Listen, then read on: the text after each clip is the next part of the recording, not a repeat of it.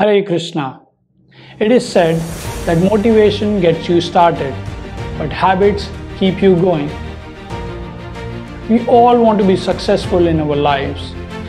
We all want to develop good habits, or we want to leave the old bad ones. There are people who are busy in their corporate lives. They think, okay, from tomorrow I'll hit the gym early morning.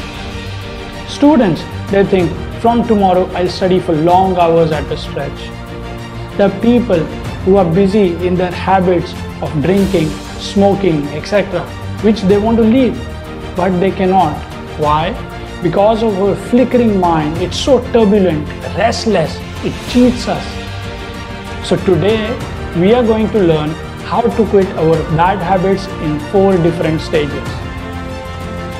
Let's take an example of a smoker who wants to quit his bad habits. In stage 1, this smoker, he does not even realize how deep he is in his bad habit, and he keeps smoking. Stage 2, he fights with his habit very hard and he wants to quit smoking, but he loses and he ends up smoking cigarette. Stage 3, this smoker, he fights very hard and he wins. He wins from his habit and he does not smoke. Stage 4, hear very attentively. Stage 4, in this stage, the smoker does not have to even struggle at all. Even if a cigarette comes in front of him and dances, please enjoy me, just a puff, he does not get agitated. He does not get bothered.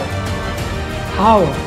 Lord Krishna tells in Bhagavad Gita how by vairagya and abhyas, by constant practice and detachment, we can leave these bad habits. We all want to leave these bad habits. So Krishna in Bhagavad Gita is giving a wonderful example and teaching how we can leave our bad habits. So how? 2 things. By constant practice and detachment.